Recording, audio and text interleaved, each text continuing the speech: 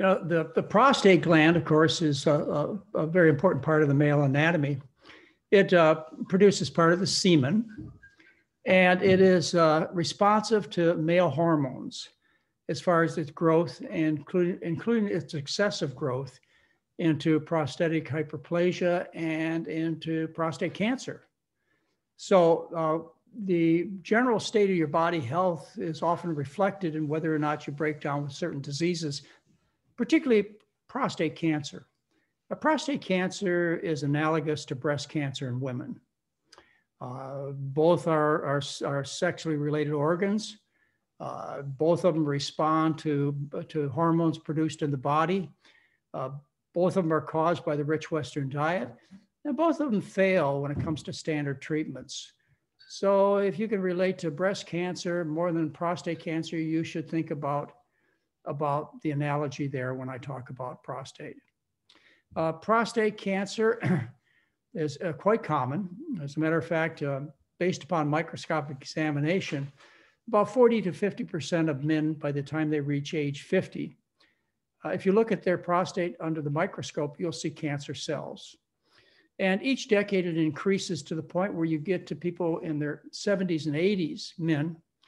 And if you biopsy their prostate glands just randomly, you have no idea these people are ill. Somewhere between 90 and 100% of the biopsy specimens will turn out to show cancer.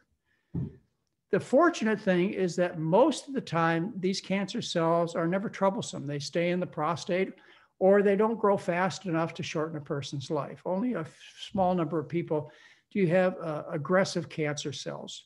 Now, I believe the difference between having non-aggressive cancer cells, in other ones that are isolated to the prostate, and you can see under the microscope, versus those who spread throughout the body, the brain, the bones, the liver, et cetera.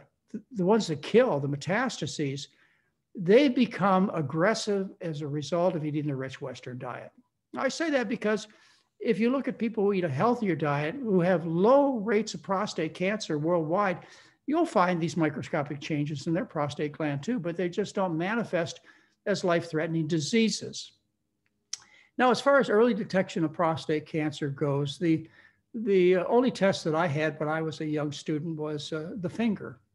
You'd reach inside a man's rectum and you'd feel his prostate gland. And if you felt a tumor that was, say, the size of a marble, it was hard, then you were concerned that the person might have prostate cancer, but you did little else to them except to take their prostate gland out by surgery. And nothing happened as far as the positive outcome goes. A lot of side effects from the surgery, no prolongation in life. So there, as time went on, we found ways to develop or to diagnose prostate cancer more often. And even though it's inaccurate, more commonly. And that's with a PSA test. The PSA test is for something called prostatic specific antigen. That means you find a protein in the blood that came from the prostate gland. The prostate gland has to be doubling as far as tumors are concerned. It has to be doubling for 10 years. It has to be the size of a marble. It has to be 1 centimeter in size before it's able to produce enough elevation in PSA level to be considered abnormal. So you've got a tumor growing for 10 years on average before the PSA test becomes even normal. Now, or even abnormal. But, for men, we have a different standard as far as aggressiveness of treatment compared to women. That may be, in fact, I'm certain it is because of the male-dominated medical business. We give men a better shake than we do with women when it comes to the treatment of the diseases. So whereas with women, if you are diagnosed with breast cancer, it's automatically off to the surgeons, the radiotherapists, the chemotherapists. It's not that way with men. With men, in fact, even by law, you're offered options. You are offered the option of watchful waiting, which means you don't do anything.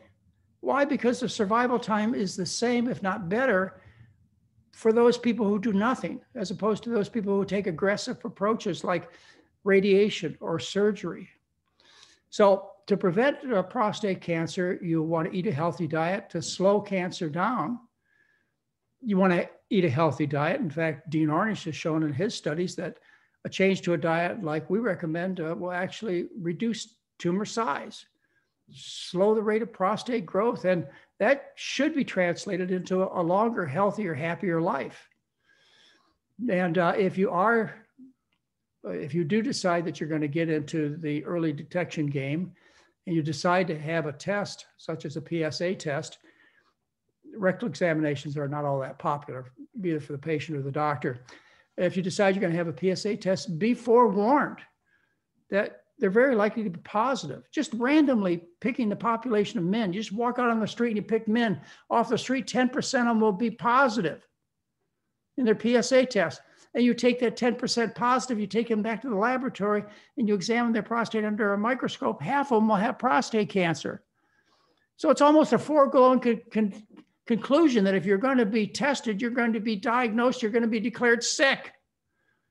And that's why I recommend that you don't get involved in the early detection businesses, not only for prostate, but also for breast diseases. We end up doing more harm than good for patients. Now, as far as prostate enlargement goes, that's probably due to overstimulation of the prostate gland by hormones that react secondary to the Western diet. And that's a very common condition for men to have as they get older. As far as simple treatments for prostate enlargement, there are certain herbs like saw palmetto. There are certain drugs doctors prescribe, such as Flomax. And there are various surgical procedures, some that are called minimal and some that are quite aggressive and debilitating. So you want to be very careful when you're looking for ways to treat prostate enlargement, prostatic hyperplasia, we call it, or prostatism, we call it. Different disease than prostate cancer, but those are the two afflictions that men have in their prostate gland, secondary to the Western diet. Thank you for listening. I'm Dr. John McDougall.